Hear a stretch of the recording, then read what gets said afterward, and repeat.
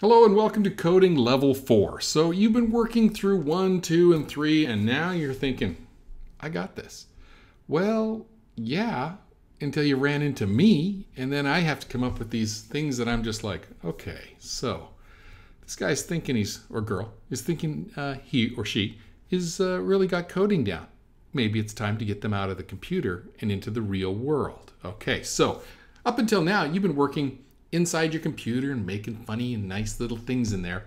Well, now it's time to take those skills and actually put them into the physical world, because we have a lot more Tech 2s coming this way about computing in the physical world.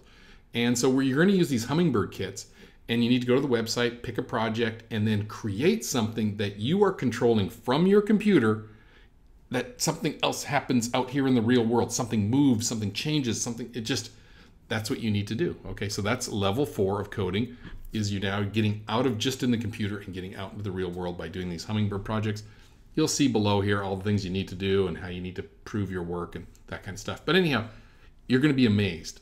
I remember the first time I did something on the computer and then something moved. I was just like, I have done that. I have made something move out here in the world. It is really kind of cool stuff. So have fun.